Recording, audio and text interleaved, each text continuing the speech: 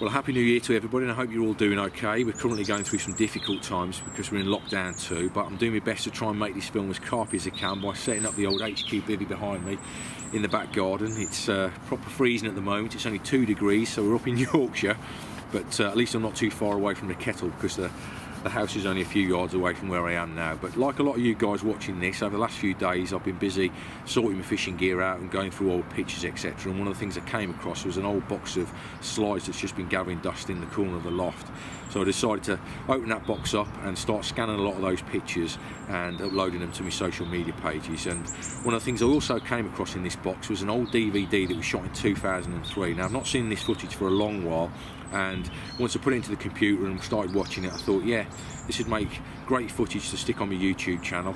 It's from Cassien 2003, and it was filmed by myself and Len Gurd and edited in 2003 and released as a DVD. So once those DVDs were all sold, that's it, the footage is lost, so it's never been on YouTube before. So with me not having been on the bank over the last few weeks, I've decided to upload it to my channel, and hopefully it will be of some entertainment to you guys out there. I know there's a lot of people that like fishing on Cassien and like watching film from yesteryear, etc., and I'm sure that this one's going to go down really well because there's some great guys on it. There's myself, Frank Warwick, Steve Briggs and Bob Davis, and it was filmed in July 2003, and it's perfect for anybody that wants to go and fish some of the big waters on the continent because there's some great information in there that's just timeless, and there's some great footage as well.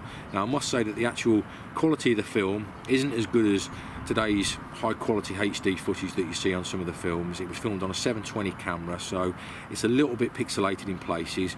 So if you're wanting to watch it all the way through, then I advise you watching it on either one of your mobile phones or your tablets or a little small laptop computer rather than a desktop computer or a widescreen TV. But anyway, here we go. You join us now in the north arm of the Great Cassien in 2003, where I'm sat talking to Steve Briggs. I hope you enjoy it, guys. Well, here we are then, mate. We're in the north arm. We've been here for 3 days, and so far we've caught some nice fish, just over 30 pounds. The north arm in itself is a lake. It's massive. It's probably, I don't know, 500 or 600 acres. You fish Cassien quite a bit. Why are we fishing the swim that we're in? Just explain to the viewers a little bit about your watercraft and what goes through your mind when it comes to choosing a swim on a big water. Well, obviously, swim choice is the most important thing on any of the big waters. I'm used to fishing Cassien a bit more than the others, I suppose. There's 2 things. One, the water's a bit low at the moment. That does change the carp's habits. You know, they're more likely to come to the deeper water. When the water's low, they're more likely to come up the north arm. And the north arm is the deepest section on Cassien, is it? Yeah. It's the deepest part of the lake. I mean, you've got depths of around up to about 150 foot out here.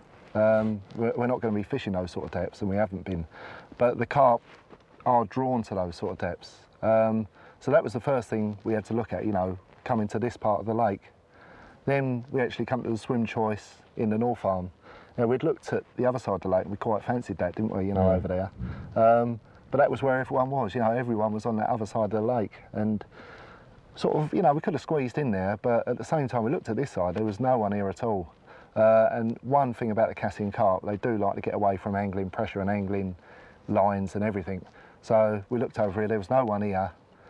We came over and give it a go. And, you know, a lot of it is trial and error, unless you can see loads of fish jumping and, you know, you've been tipped off where the fish are. A lot of time it's just trial and error, isn't it? You know, if you see something you fancy, give it a go.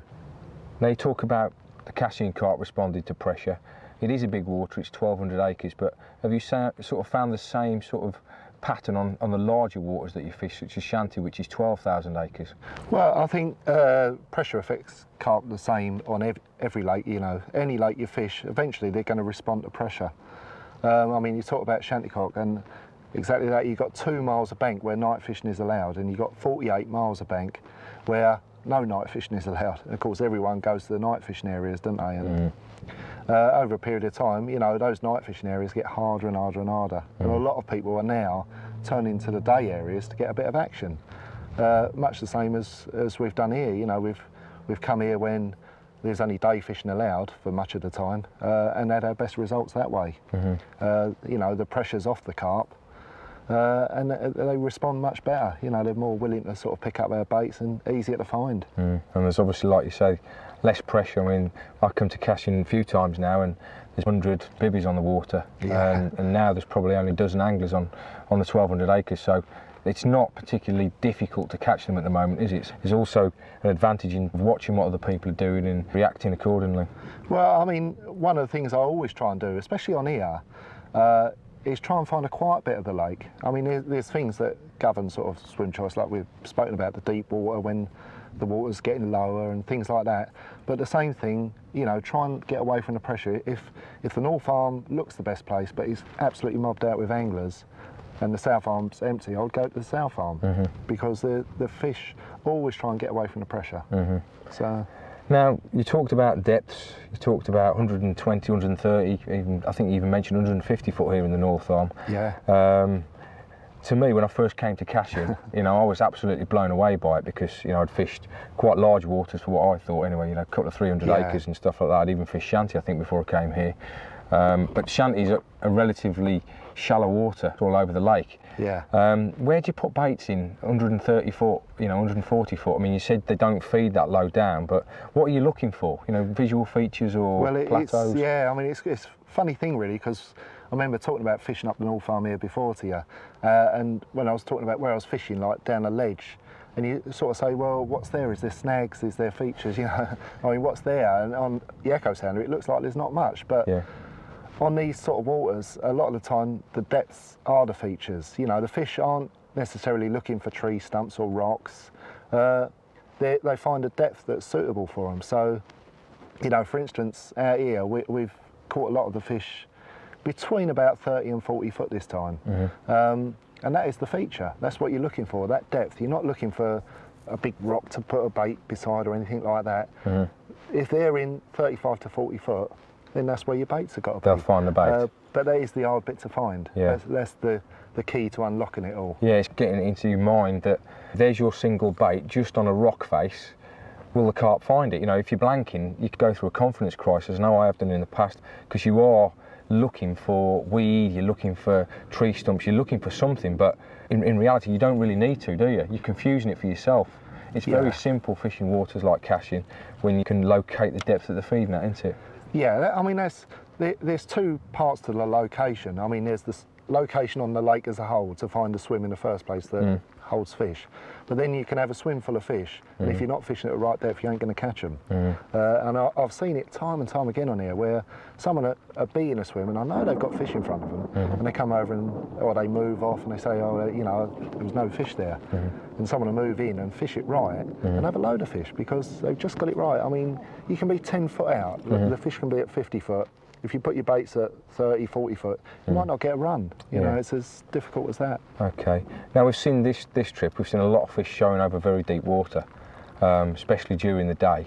You know, they've been topping over 100 foot of water right out in front of us, and then they're moving in during the night. Is that a regular pattern to Cassien fish?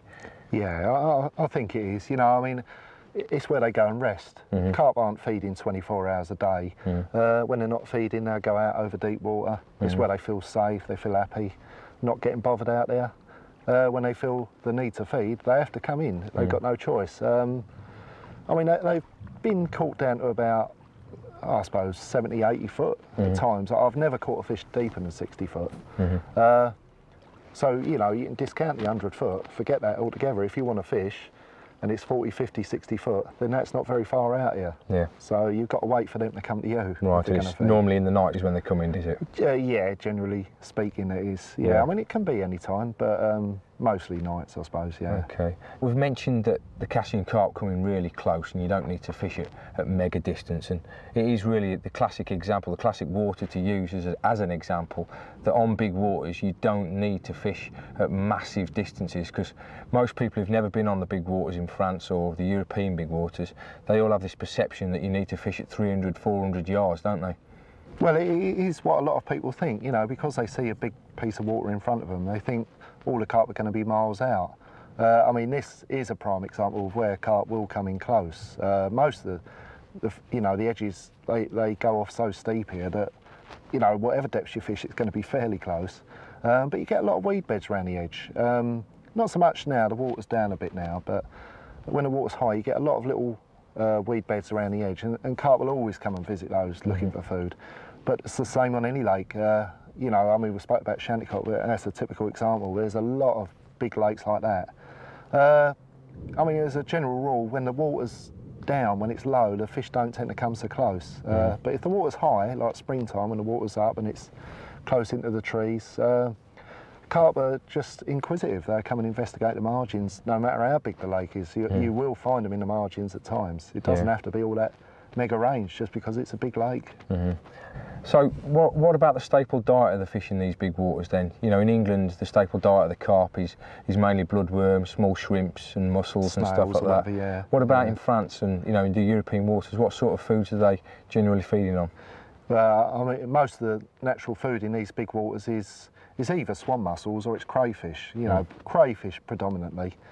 And I mean, that affects where you'll find the carp for a lot of the time. You know, if that's their natural food, you've got to look to the places where crayfish, swan mussels are likely to be. Swan mussels are normally at a certain level in the water. Crayfish, more likely to be in the margins as well, which will attract the carp in under rocks and so forth.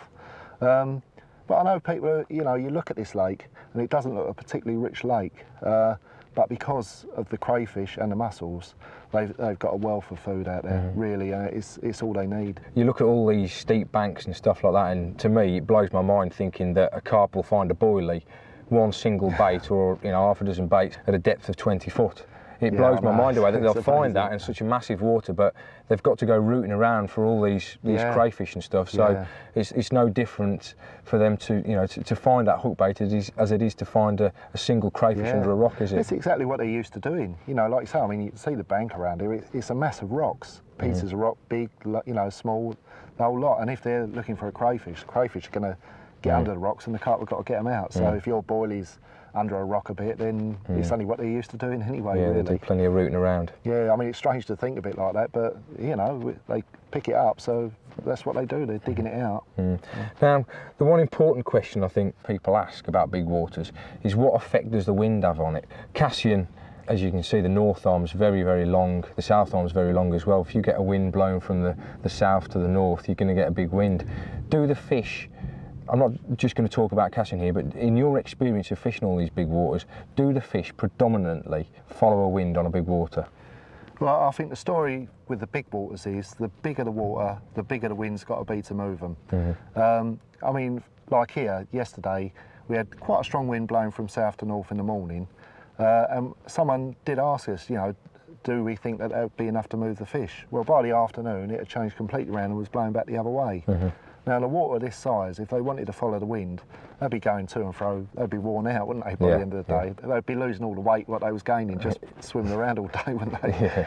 And it's just not going to happen. I mean, the thing, what will happen, one, if you get a really big storm or a big, I mean, we've got a bit of a storm brewing here, so we have. who knows what's those hills over there. But like a storm and a big wind might move the fish a great distance. But if you get a normal sort of big wind, what it might do on a big lake like this, it might just move them around in this section of the lake.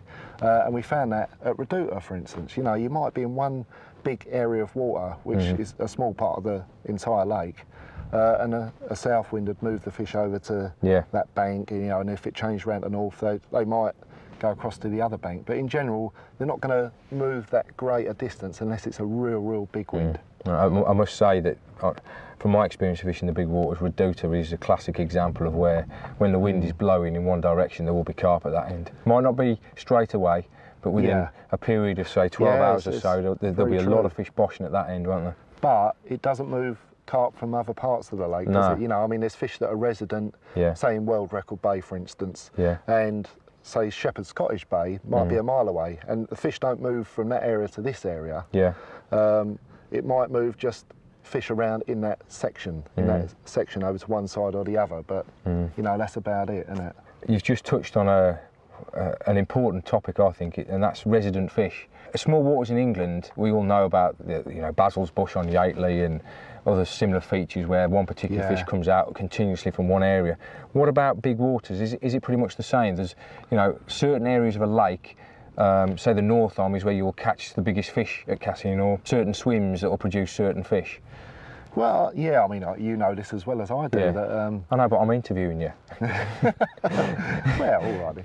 We both know that all these lakes have got resident fish somewhere around it. All the lakes we fish, it's normally the big ones as well. The bigger they are and the older they get, the more they don't like to travel about, I suppose. It's all the youngsters like you know, like whizzing about everywhere. I'm still young, 33. Whereas us old uns, got a few grey hairs coming, mate.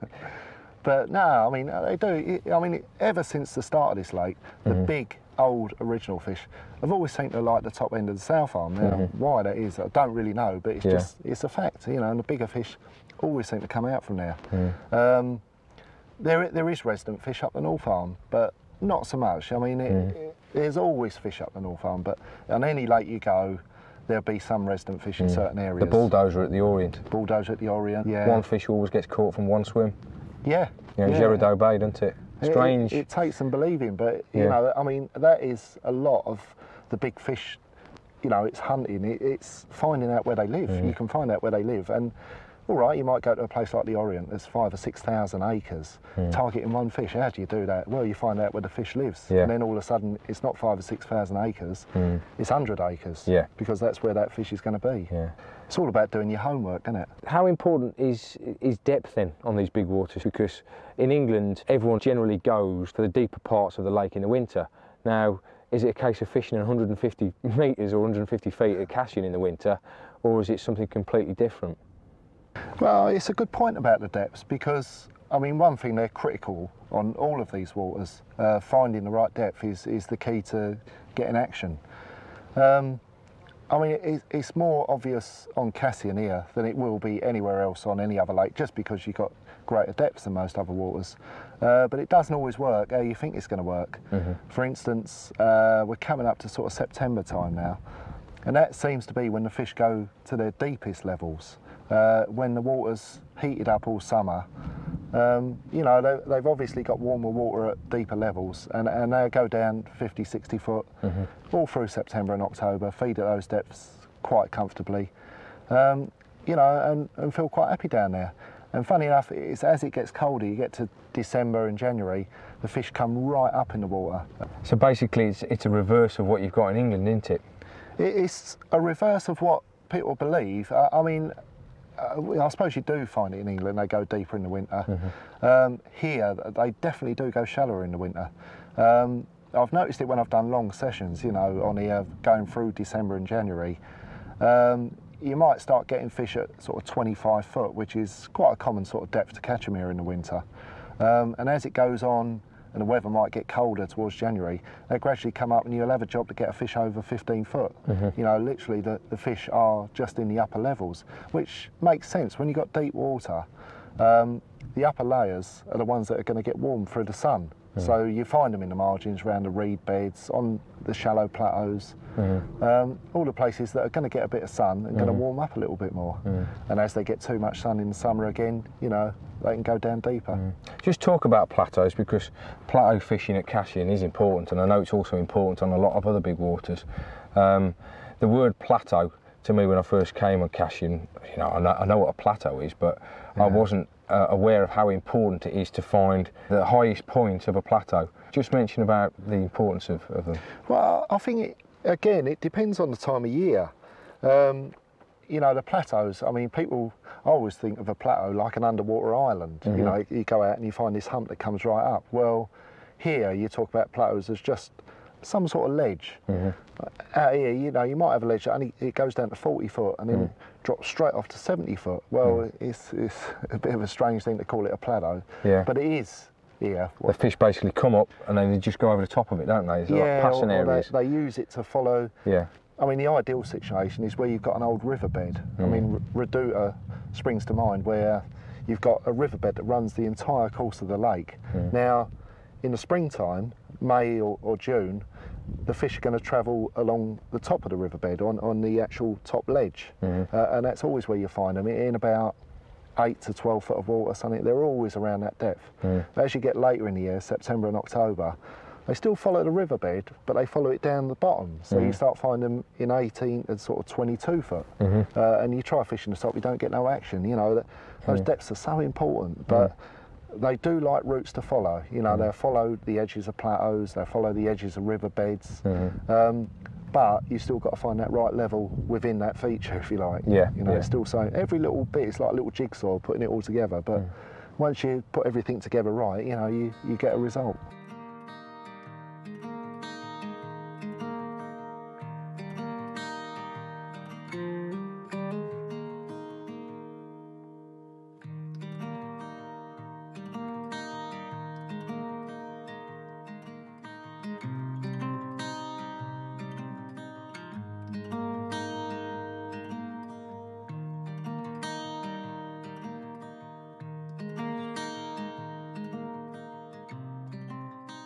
Right, we've spoken a little bit about boats before. It forms an important part of the fishing. So we go through what we have in here as a general rule.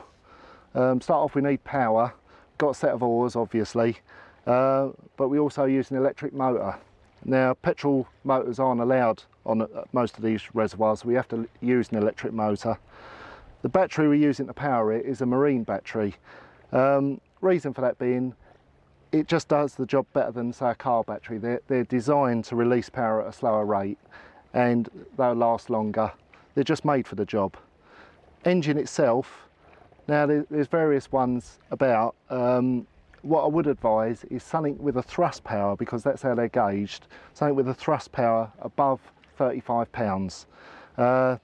Just to combat the wind. You know, it can be quite hard going on a big water when the wind gets up. Anything below 35 pounds thrust power, you might be struggling a little bit.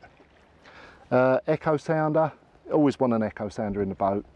You have to check with the rules, because you're not always allowed to have them in the boat all the time. But I use one as much as possible. You never know as much about a swim. You know, you just need to learn all the time. So I always keep that in there and have it switched on all the time I'm moving about. Bait, I've always got a bag of bait in here. A little bucket of pellets as well, so that you don't have to think too much. If you get a run in the night or something, you need to go back out in the boat. You don't want to get out in the boat and find out you've forgotten something, you have to come all the way back. So there's always a little bag of baits and a little bucket of pellets just for that purpose. Now, landing nets. This landing net, you might notice, it's got a shorter handle. Now that's purposely like that. Reason being, play a lot of the fish from boats, use it for that purpose all the time. It's not until you try and manoeuvre about in a boat that you realise how much difficulty you have with a long handle. All that is, short handle, it just makes it easier. There's no problem in netting a fish with a short handle like that. It just makes the whole job a lot easier. Of course, once you netted the fish, you need to get back to the bank. Some people like to hold them over the side of the boat.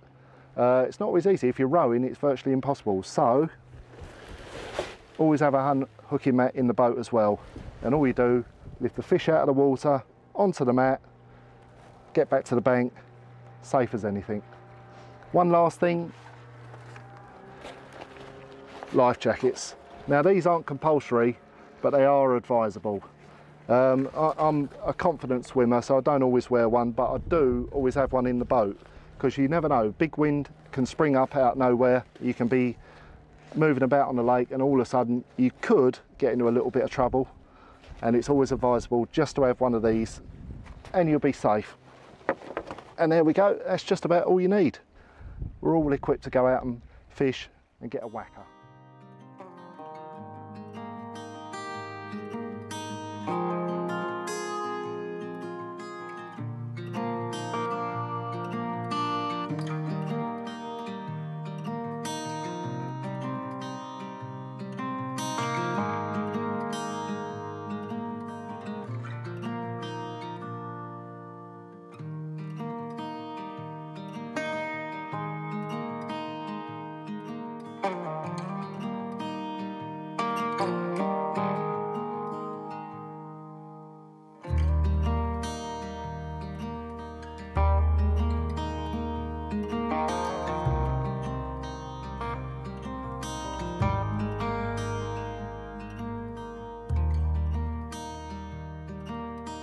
Let's just touch on baiting strategies, because you can either put a lot of bait out or you can put a small amount of bait out. Obviously, there's certain tactics that are best suited to certain water, Steve.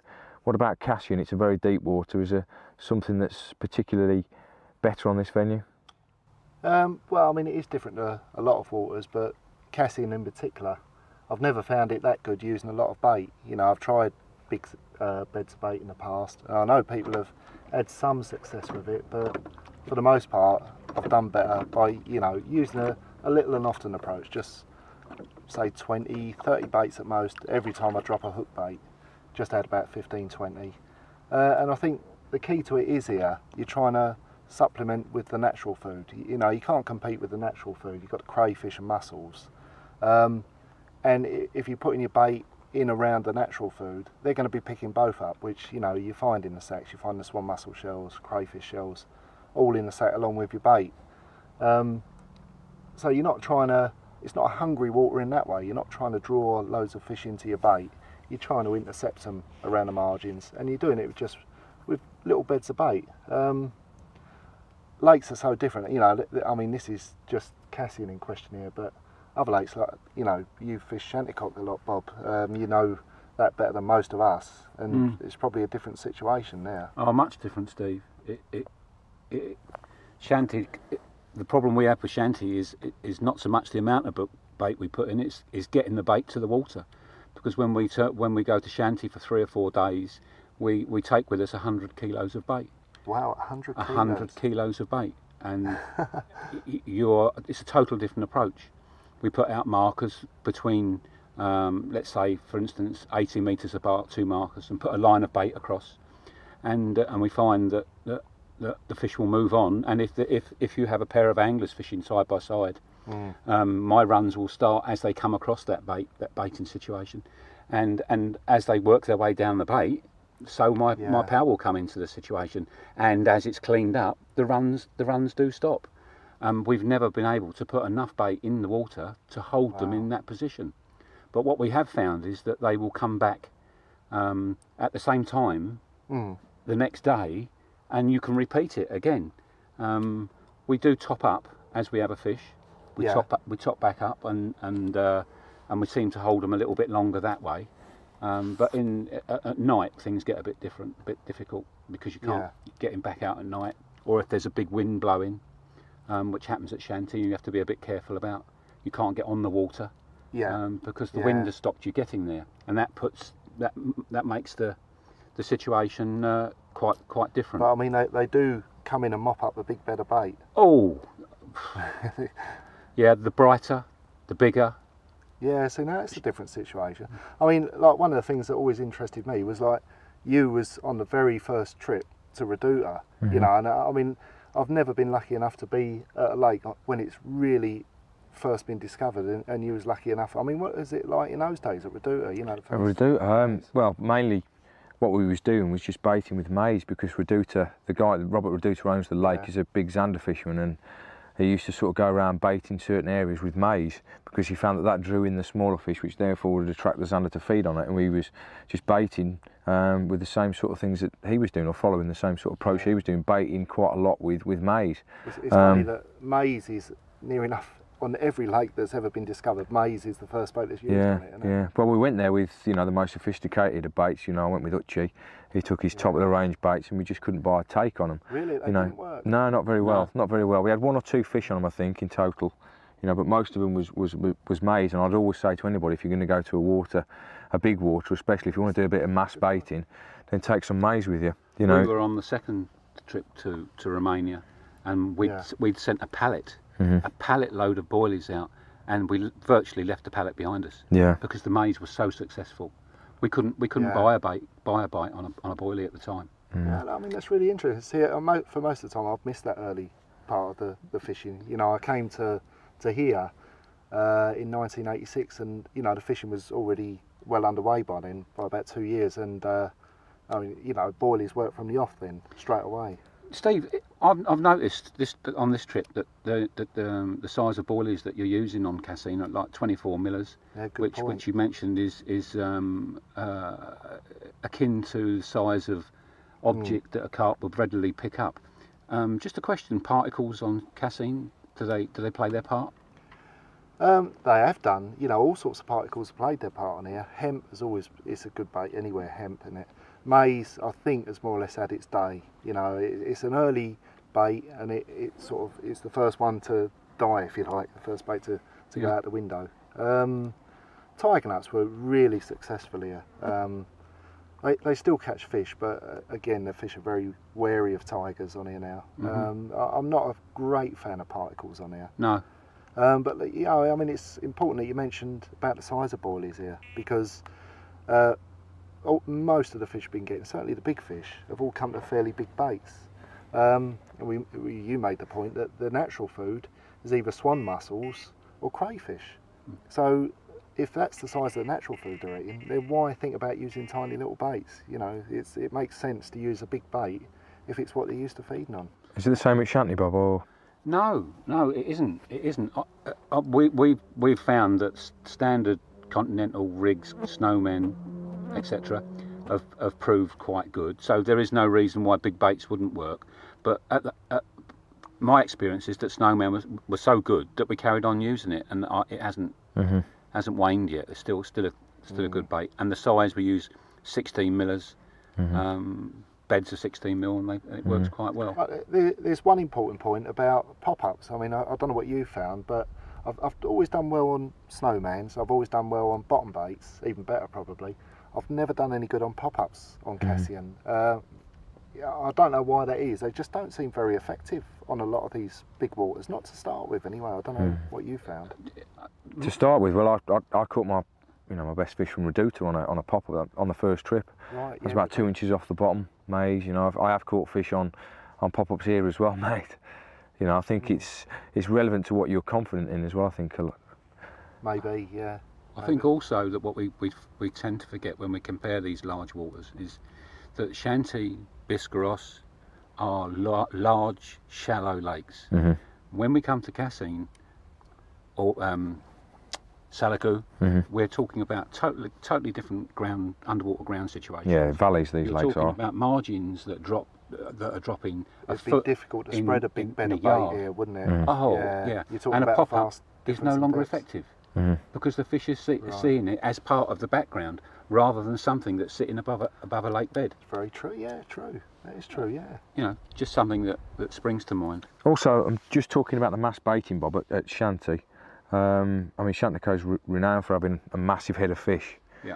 You know, is it a case with yourself in your past on these big waters that when you are fishing for a large head of fish, a large bed of bait is the best tactic to go in with, or not necessarily the case?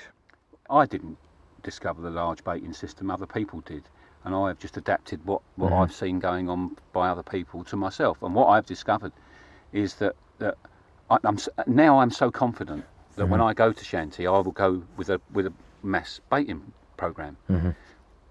It was only came about by people catching more and more fish, and you start to realise that you just haven't got enough bait in the water for the fish to go out, and you lose your fish very quickly. So you put a little bit more in, and in the end, it's a case where you say, well, I might as well start at the middle and put mass amount of bait and bring the fish to you. Position of bait in the lake made quite a lot of difference as well. How you have a situation where if you draw a straight line between two markers and spread your bait evenly between the two, if one of the anglers decides, or by mistake overcasts that line of bait, the action stops totally, and you must fish on that line, through that line, never overcast, drop your baits accurately. Yeah. Interception of fish plays a major part, but once they've discovered the bed, they come back to it every time. And will you be confident to sit on that bed of bait for 2 or 3 days before the fish move in, or? Definitely, Simon. Yeah. Definitely. They're so nomadic. They roam so far, so fast. Yeah. And they'll come upon them at some time. What is noticeable at Shanty is the fact that certain areas fish very well at certain times of year, and that gives me confidence. When I go back to Shanty in September, I will aim to be in one area because I know the fish are there. As the water levels are dropping, the tree stumps are becoming bare, and they're feeding on the crays. And as the level drops, we drop with it. We found that at Reduta, haven't we, Steve? At certain areas. Yeah, Reduta with areas. I mean, yeah. certain areas, like last October we fished an area, didn't we, where wasn't sort of known for producing fish in the winter, or the colder months I should say. You know, but we found a sort of isolated pocket of fish, and that isolated pocket of fish turned out to be some of the originals, didn't it, rather than the stock fish or the mass fish, which sort of made it I think with the baiting situations, like, you know, what Bob was saying about reducing, I mean, we saw the way Tim Paisley fished, you know, about putting out the 10 kilos to start with. You know, it's hard for me to do it, because coming from Cassien, where it's little beds of bait, I found it quite hard to put 10 kilos out in one go. It takes a lot of confidence to do it, doesn't it? And but when it happens and the big fish come along, then you realise it's what you need to do on some waters. It's not every water, is it? But no, but definitely not. I fished at Biscarrosse this year, and we tried the big baiting program. It didn't work for us. No, there's definitely it's no good going in with one fixed theory on all these big waters. It's no good thinking, right, it's a big water, this is the method to go in with. You've got to be adaptable, haven't you? Yeah, which again, we spoke about doing your own work before. You've got to do a bit of homework. Yeah. And find out what you can do and can't do. Local knowledge is invaluable. Yeah. People coming to the big waters, the more you can find about before you leave is totally invaluable. You know, articles in media Carp are well worth looking at, well worth picking up. And Carp World.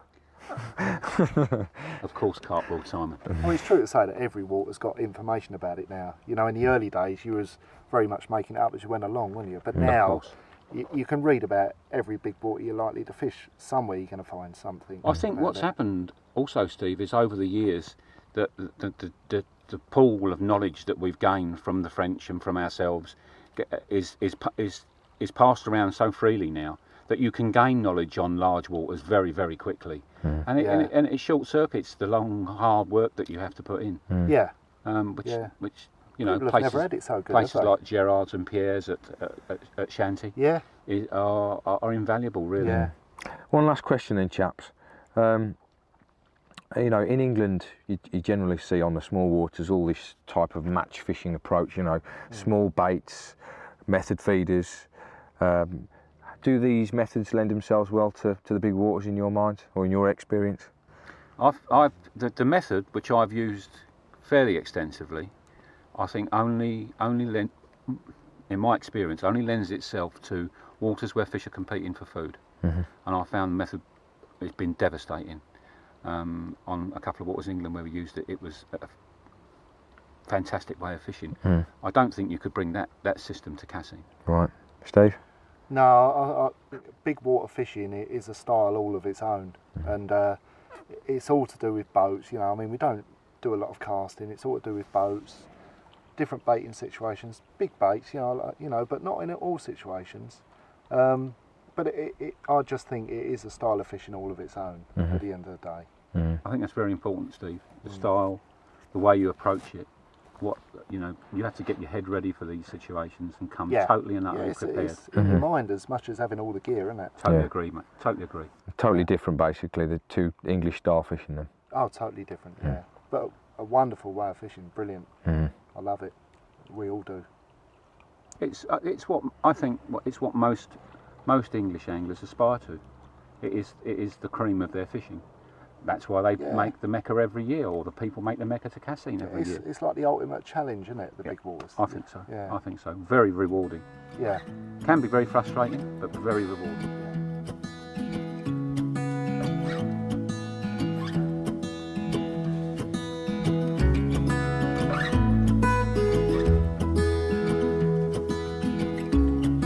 You probably wondered why we haven't shown any casting on this film, or indeed plumbing with the marker float. Well, one of the things I should point out is that on these big continental waters, quite a lot of the time you actually can't really use a marker float as we would do because of some of the depths involved. I mean, here we're fishing 40 feet primarily. I've had fish down to 65 feet on this particular lake, and of course you'd be there all day just letting up a foot at a time. It's far quicker and more effective. Everybody does it to use an echo sounder. Consequently, the casting is also possible. I've had plenty of fish casting, don't get me wrong, but you're far more precise using the echo sounder and using the boat to drop your end tackle. Without a doubt, it's, you know, the thing that every European angler does. It's natural, and there's no less credibility with the captures from doing this. It's accepted in Europe because of the size of the waters we're fishing, for logistics. Sometimes you're fishing 400 yards out, you know, and with the best will in the world, you just can't fish some of the distances. You can use drop-off leads with weak links and everything, fishing from the boats. We're going to talk about some of the uses of the echo sounder. I'll show you what I look for when I'm feature finding. You can see a lot more. You can make up the contours of the bottom in your mind and go for different things. You can find stumps, avoid them if need be, find hard gravel areas. There's so much information that you can get from the screen. You can go out in the middle of the night as well, which is another key aspect of this sort of fishing. Obviously you won't be plumbing in the night, but you can use the sounder with the backlight, and it reveals a lot of information to you, because you can get waters where you're not catching fish in the day, where you may be catching at night, and go and find where they're feeding. Right, here we are then. Got an Eagle echo sounder. We've come out at dusk, so basically because there's a little bit of light still, so you can see what we're talking about more. This is over the plateau that I'm fishing at the moment. Predominant depth that the fish have been getting caught at is 40 feet. We're looking for the grey line basically. The grey line shows a hard bottom. See the band of grey across there? Well, that's hard gravel with a fine layer of silt on the top. The thinner the black line over the grey, the thinner the silt is. And the narrower the grey band, that's the harder, it's more compacted there, the gravel. So if you find somewhere with a thin band of grey, you know that you're on hard gravel there. And we'll just see if we can find some fish. We're drifting out over the plateau now. I'll go back in towards the bank. Hopefully we'll see some fish in 40 feet where I've been fishing. There's depths out to 120 feet, not too far out here, maybe 100 yards, and you're in 120. You see it starts to shallow off now. There we are. There's less silt on that one, and the gravel's more compact, ominously enough, and that's the area where we've been catching. Small fish there, probably bream. You can see there the silt's much finer as we're getting back towards the bank. Looser gravel there as well. And take her back out again. I don't want to go too close to the bank because I've got lines running this out. Look at that there. You can see that the silt over the gravel there is extremely fine, so you'd be able to present a bait there really well. You can see how long plumbing would take like doing this. You'd be there forever. It's amazing, you can go out and see a completely different picture in the night. You can go places where you've seen no fish whatsoever in daylight, and then they'll come in the dark. Here's the feeding ban. See, Simon and Steve have been fishing this area, and what they did tell me was they've not been seeing many fish on the sounder, but they've been coming in, you know, around 9 o'clock at night till 5 o'clock in the morning. So perhaps we're a bit early yet. Look at that there, 56 feet. As I say, I've caught them down to 65 feet in here, but that was in the winter.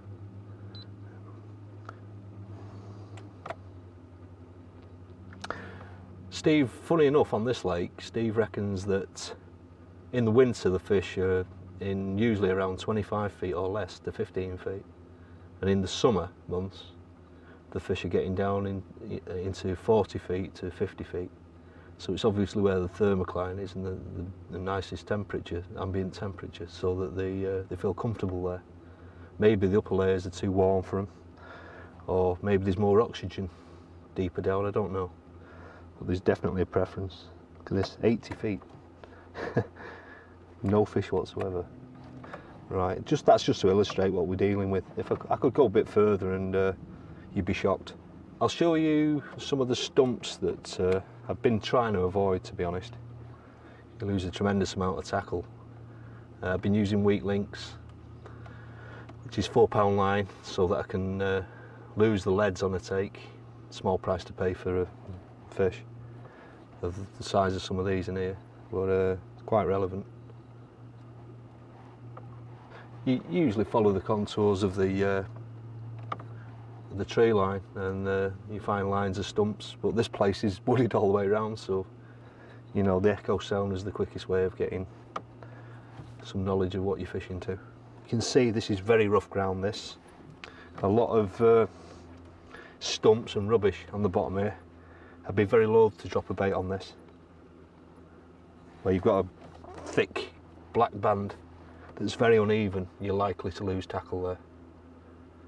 It's okay fishing near it because them areas do seem to attract fish at times. So you get crayfish and other food builds up there, but if you can fish a smooth area near it, that's not so bad. But generally speaking, I'd avoid those areas like the plague. Right, here we can see cut off tree stumps. Quite hard gravel underneath, and then there's the stumps that have been chopped away. So you'd certainly lose gear on this area. That's a pucker bottom there, near the stumps. If you wanted to fish near the obstacles, that'd be one area to look at. Very thin layer of silt, quite soft gravel underneath, but it'd still be good. There's an ominous lack of fish on this so far. As I say, it's been the best area on the lake on this particular trip for the boys. Just shows your initial thoughts were, if you were to come out, you could think that oh, there's no fish on the sounder, I'll avoid this area if you came through in the day, whereas if you come through at night, you've a good chance of seeing them at the feeding time. So it's always best to get a bit of background information and find out when the fish have been feeding if you can on the lake, and then use the sounder accordingly at key feeding times for locating feeding areas. Some people don't like fishing featureless areas like this, where there's nothing remarkable to fish to. But in this instance, it's been working well. Because you've got so many deep areas of the lake, they'll come in and feed on these plateaus quite happily. So, horses for courses, really. If it was on a lake where you were getting very few depth variations, I'd look for undulations on the bottom every time, especially steep plateaus. And I tend to fish on top of the plateaus if you're fishing. In the autumn in particular seems very good. One lake ago in Belgium, it's 26 feet one side and 19 to 20 feet on the other, and there's an area that comes up within, it's 13 feet under the surface, and if you get on top of that, that's absolutely perfect. I've had loads of fish doing that. Whereas if you fish the 24 feet or 20 foot area, you're lucky to get a run. One thing I should point out here is that we've not shown any weed beds or some of the other features that you can come across. And quite simply, there are very few weed beds on this part of the lake. We're on the north arm of Cassien. Because of the depths, the weed just doesn't seem to take a hold and grow. So there we are, a brief insight into the use of an echo sounder. And as I say, just remember that point, get out in the dark if you're unsure. If they're feeding at night on the lake, you hear they're feeding at night, I would have a breeze round in the dark, provided you've got a little bit of knowledge of the lake. Check out some spots then. Day as well, as much as you can. My advice is to spend a lot of time looking first, won't go far wrong. Gorgeous sunset there, isn't it? It's the beauty of fishing places like this. Some of the scenery you see, it's not all about the fish. It's just one big adventure, really. It can be heartbreaking at times, some of this fishing, as well. You know, you think it's all going to be every throw coconut, catching loads of big fish every trip and that, but it's not. It's far from it. It can be very, very difficult and patchy. Certain parts of swims can sometimes produce fish. Like Bob and I were fishing together. His side of the swim was fishing really, well, we were using the same tactics. His side was fishing reasonable and I've struggled. So, you know, it's all about, you need a little bit of luck, I suppose. And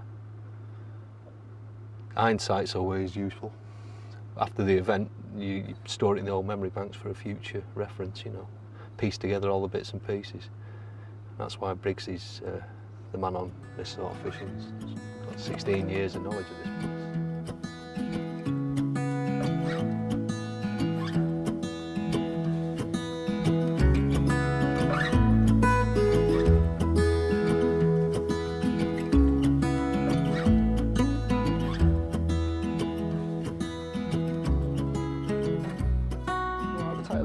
look at the rig we're using here. Rigs haven't got to be anything too technical, but they've got to be able to cope with the situation you're faced with here. Now we've had a look around, the water's quite low, so you can see there's a lot of tree stumps and rocks showing, and that's the same sort of thing as what we've got under the water out there. So rigs got to be tough enough to cope with those. You know, a sharp rock could easily cut off a hook length, hooks can catch up on tree stumps, so forth, you know, so we've got to try and overcome that. Now starting at the hook end, we've got 24mm rock hard boilie. I spoke about baits earlier, only one of those on the hook. Now you can drill them out, I can just about get a needle through them, so that's okay. Size 2 boilie hook, I'm using a Hutchinson Precision here, can be any hook. The only thing I do is add a little bit of tubing down the shank of the hook. What that does is allow a bit of play for the boilie to ride up, should a fish try and blow the bait out. Just gives it a little bit of play and avoids the fish spitting the hook out, which they can do. Onto the hook length, 25 coated braid. It could be any, I mean, I've used mono and all types of braid. This just seems to be about the best of the lot. Very popular at the moment, great stuff that is. The lead, 5-ounce gripper lead. Now we're fishing on steep ledges here, trying to keep it on top of rocks and stop it sliding down. These gripper leads just hold it nicely and do exactly what they say, they grip the side of a ledge. So 5-ounce just makes it easier to tighten up to. 4-ounce is a little bit too light for some of these situations. Onto the main line here, 18-pound main line, got some tubing going about 1'18" up there. No reason for that other than I like to put it on to protect the fish when you're playing them. You know, that just avoids lifting any scales off, anything like that. And then the final piece up the top here, got a table tennis ball. Now this has been drilled out with a bit of tubing placed through it. And importantly, the tubing's not straight, it's actually got a curve through it. Now what this does, when you drop the bait down, the line will run freely through that and it will rise up to the surface. As the lead hits the bottom, ping pong ball will rise up to the surface. Then when you tighten up the line, come back to the bank and put your rod on the rest, the tight line will keep the ping pong ball where it is. Now, it will actually sink down, but only to a certain level. You will never keep it tight to the bottom, and that's exactly what you want, because it'll keep the line up over all the tree stumps and the rocks. When you hook a fish, that ball will rise up in the water and keep your line safe. So there we go, that's what we've been catching the fish on.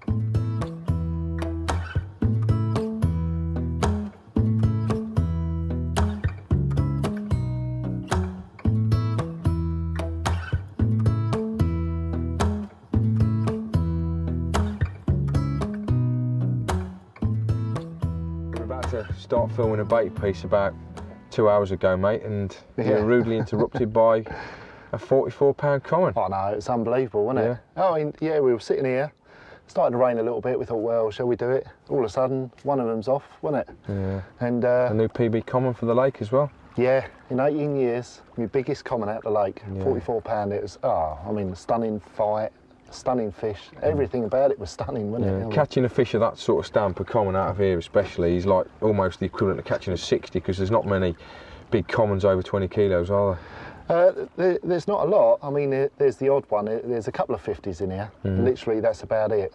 Fish over 20 kilos commons, I mean, they are pretty rare, which is always strange because we call them commons, but they're pretty rare. It's fabulous fish. I mean, I couldn't have asked for more. I'm absolutely over the moon with that. So tell us about how you caught it then. What did it fall for, bait-wise? Well, it's funny, we were just going to talk about the bait, and you know, now we can come back to it, having caught that fish on it. Did you realise it was a big common when you was playing it, or I should say a big fish anyway, whilst you were playing it? Well, not really, not to start with, because that was my furthest rod out, and where it's on a steep shelf, the fish immediately were going into the deep water. You know, I'd had a 19-pound mirror not long before that, and to start with, it felt pretty similar. You know, it's very difficult to tell to start with. For a little while, it actually swung towards me as well, and you know, as you gain in line, you got no idea what size it was. Then, as it actually got closer, it started to make more in the deeper water, and you know, that was when the real fight started. And I don't know, you know, it's hard to tell what you've got, but it was just that heavy weight. It wasn't shooting off on any really powerful runs, but You know, those big fish are plodders, aren't they? You know, you've got that solid weight there, you can't move them, and they just ease off on their own and just take a little bit of line. And it's great to watch, mate.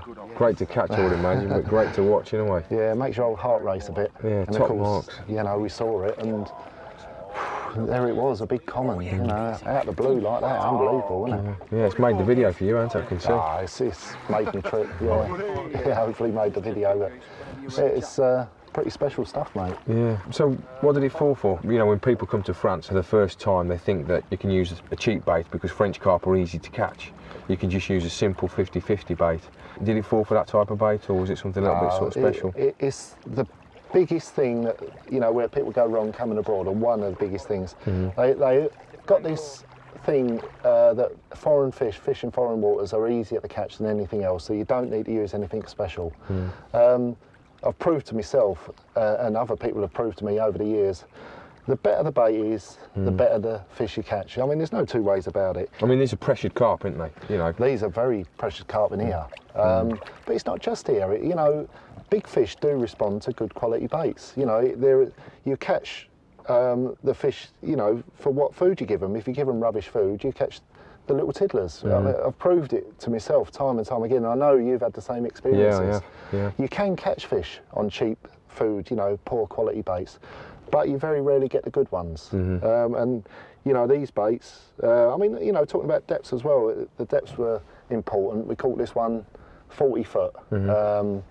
This was where we expected to catch them from the start. We was starting off at a 40 foot depth. And again, it's proved to be right. We caught that fish in exactly 40 foot. And on these baits now, you know, I mean, you've brought these baits along, and yeah, I mean, this is just one quality mix. You can use any quality baits. I know some of the lads from NutriBaits have been doing exceedingly well on trigger down here. There's been some guys using mainline, you know, good quality bait, NRG, Activate and stuff. This is Rod's stuff. This is Hutchinson's bait, and this is MC Mix Addicted. And I know that since we started using it last year, not just ourselves on this lake, there's quite a few locals that have been using it, and they've been catching some good quality fish. Joan, your wife, had a 60 last year on it. You've had several 50s. You've had a very good couple of trips here in the last year, haven't you, using good quality bait? So well, like you've named a few of the top ones there, and there's quite a few on the market. There's some good quality baits. There's not just one that, you know, that's the bait you've got to use. It's just in general a good food bait for the fish, and that is the best one I've used, I must admit, out of all of them. But another important thing is that we've noticed it while we've been here. You don't just go in, crash bang wallop, you know, as you can do. You can go in with any bait and hit a good fish straight away on the first day. But with a good bait, you're actually building up a swim. Now, we started off a little bit slow, a couple of fish, and then it's gradually built up, and we've got more and more action, and the fish are getting bigger. And that's what a good quality food bait does for you, isn't it? You know, it builds up the swim. Yeah, we've seen Tim Paisley use that at Reducer, haven't we? You know, he goes there the first day, second day, nothing's come along, third day, and then by day 10, he's had 740s and a 60 and a 70. My God, but you know, we followed his word about bait. He's drummed it into us over the years, hasn't he? Yeah, yes. And he's been right all along. Yes. You know, and exactly what he's taught us is what we've put into action here, and it's working for us, isn't it? Just talk about preservatives, Steve, because this bait that we're using, it's preserved into, you know, when you come to France, maybe you've got 2 weeks. Some people don't like to use preservatives in baits. I'm one of those people. I'd prefer to extend the shelf life of the bait by using sort of air drying and stuff. Well, like you say, I mean, they're preserved, but they're preserved by air drying, you know, which is the important factor. They're not preserved by using an artificial additive, and that's the big difference. I've no doubt in my mind that fresh bait that's preserved by air drying is a lot better. The fish know the difference, and you know, it's again part of the quality of the bait. You know, bringing them abroad is the hardest bit. You know, these have come supplied from the bait company in paper bags, which is excellent for transporting them to the lake. You know, that keeps them dry, doesn't it? Then once you're here, you know, we put them in these sort of bags, mesh bags that you can hang up in a tree. I mean, we've had a storm today, so these have got a little bit wet, but hang them up in a tree, an hour later, they're bone dry and they're getting harder all the time. And how long will they last like that, you know, just in case there's some people out there that want to use them for, I don't know, come overseas for a month or so? Is it possible that they'll stay that fresh? I mean, really, taking the moisture out of them, they'll last indefinitely. They'll certainly last for a month. But you know, if you try and keep them too long, you're getting back to the old quality thing again. You know, if you try and use them 6 months later and a year later, you know, I mean, they'll still be, they won't go mouldy because you've taken the moisture out, but they won't be a quality food bait. So, you know, always try and use them as fresh as possible. Well, we do, don't we? We try and use the bait as fresh as we possibly can. And air drying is the best way that we know of preserving that freshness over a short period of time. Yeah. Now, we've looked at just boilies here. Now, obviously, baits doesn't just involve boilies. There's particles, there's tigers, there's peanuts, there's maize, there's hemp, there's even pellets and stuff. Now, do you take all this sort of stuff to the big waters? Do you use it on the big waters yourself, or are you strictly a boilie man? And if so, you know, why are you? Mainly a boilie man, because boilies have proved themselves to be the big fish baits over the years. Particles, I very rarely use particles. I use tiger nuts because a lot of these lakes, like now, if I want to fish shallow water, you get a lot of the little catfish and crayfish, which absolutely annihilate your baits in no time. Sometimes you've got no choice other than to use a tiger nut. It's the only thing that these little catfish... Even these hard baits, you know, they'll still whittle down one of these? They'll still get through them, yeah. I mean, luckily, the depths we're fishing now, 40-foot average, we're okay at those depths. They're not being eaten by anything but the carp, which is pretty handy, isn't it? Or the catfish, the big catfish. Big catfish, yeah, saying that. Yeah, there's a few big catfish about, isn't there? Yeah. So, how big was that one you had last night? Oh, I had a 40 the other day and then a 56 yesterday. One of nuisance things, though. So, I mean, the Prass and Char won't go down to sort of what, 35, 40 foot, or? Normally, you're pretty safe over 30, 35 foot. You still get the odd ones down there, but it's more of a big problem when you're trying to fish in the shallows, 10, 15 foot. Yeah. That's when they're a real nuisance. Now, hook baits then. You can do all sorts of things now with boilies for hook baits, can't you? You can even use, some people use beads and, you know, rock hard beads, drill a hole through it, and that overcomes the crayfish and the Prass and Char. But you can also buy these boilie cases, you can buy women's tights and mesh the baits up. You know, are you a fan of any of those? Or I love women's tights. You wear them, dear? I better move my bivvy back, I think, mate. No, but seriously, I mean, there's all sorts of, you know, tights. They will keep the crayfish off to a certain extent. I mean, there's a new method now using shrink tubing, where you can, say, get a 30mm section of shrink tubing and shrink it around the boilie, and that gives it a hard outer coating. There's all sorts of things, but there's nothing like just a normal boilie as you use it out of the bag. If you can get the carp feeding at a depth which you're not going to get any nuisance species like we've got here, then that's perfect. Because if you're expecting the carp to eat these baits we're throwing out, then using one on the hook as well, you know, it can't be better than that. That's the way I look at it. What size boilies? 24mm bottom baits. For this single 24mm bottom baits. I mean, something I've noticed, I did try using a double 24mm bottom bait, and actually was getting more smaller fish like that. You know, lower 20s, upper doubles. Is that something you found just at Cassien, or is that the same at big waters like Reduta, rivers, Shanty, etc.? That's more to here, really. I haven't really used it enough on other waters to notice the difference, but I certainly noticed the difference here. So most things, you know, transfer across to other waters as well. So, you know, I don't know why, but the bigger fish seem to go for the single bait, whether it's because it's identical to all the freebies and they're a bit older and wiser, maybe. That's something I know Alan Dano's touched on, the successful Belgium angler. He's talked about using single boilies with the bigger fish. He's also touched on roughly what you did, and that's that boilies seem to be the bait for big fish on big waters. You take a lot of particles there, they're great for putting a mass baiting situation out there, and you can attract a lot of fish into your swim, but mainly they're the shoal fish rather than the bigger fish.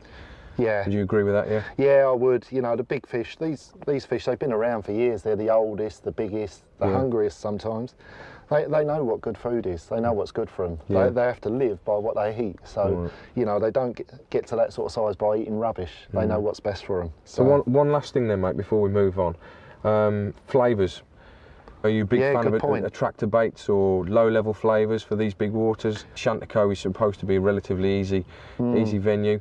Would you go in there with a different flavour to you would do at Cassien based on the natural foods that they're feeding on, or based on the pressure that the fish are under? Or Yeah, no, it's a very good point, flavour, because we always use flavours in our baits. You know, it's something we all do. But high levels of flavours seem to really go against you know, especially here. I've noticed it over the years. You put a high level of flavour in your baits, you're on for a disaster. A disaster in that, you know, not just that you won't be catching the bigger fish, but is that also attracting the smaller fish as well, you know, as in the prass and char, high levels of flavour? No, I mean, as far as carp goes, it seemed to really put them off altogether. Yeah. I only noticed this when I was actually leaving my baits out for 2 days at a time. If I had high flavour levels in my baits, I would only get takes on the second day that they was in the water, once, you know, the flavour had diluted out. Yeah. So I halved my flavour, and I was getting bites straight away then. So now, I still like to use flavours. I mean, monster crab and shellfish sensible, you know, they're renowned good big fish catchers, but just don't overdo it, just low levels. It doesn't have to smell good to us, it's the carp that you want to catch, not us. So just low levels and good quality.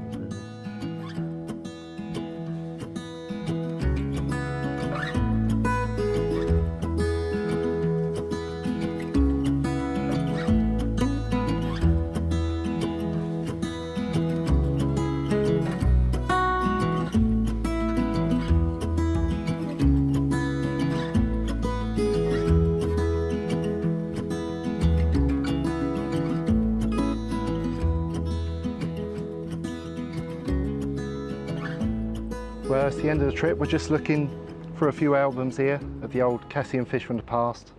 There's no doubt that Cassien is such a historic water on world terms. It's an amazing water.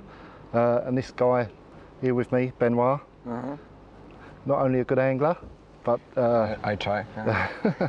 but you know so much of the history of Cassien now. And I mean, the first thing I suppose I'd like to ask is, how many original fish do you think are still here? Yeah, it's difficult to know, but I think many fish who come from the first generation did. And in these 2 albums, maybe you can have maximum 20 fish who come from the first generation. And among those are Half Moon, Obelix, maybe? Some of the more well-known fish. 2 famous fish from the first generation, Half Moon, Obelix, and maybe 10 other fish, yes. Yeah. Many fish dead, and we hope for the second generation and the third generation to have some good fish in Cassien. Yeah. I mean, talking about good fish, there is so many big fish in the lake now. Do you think maybe it's possible there's more big fish here now than at any time in the history of the lake? In these 2 albums, maybe you have 150 fish over 20 kilo. Yeah, it's amazing, isn't it? Yes, many of these fish, come from the second generation, and we have a big rate. A growth rate. And we can hope many fish over 25 kilo for the next year. Yeah. And perhaps one of the most important things, your Cassien Club. Yeah. Now, I mean, the Cassien Club is designed to help anglers, but also help the carp, which is and the lake, which is very important. I mean, can you tell me a little bit about that?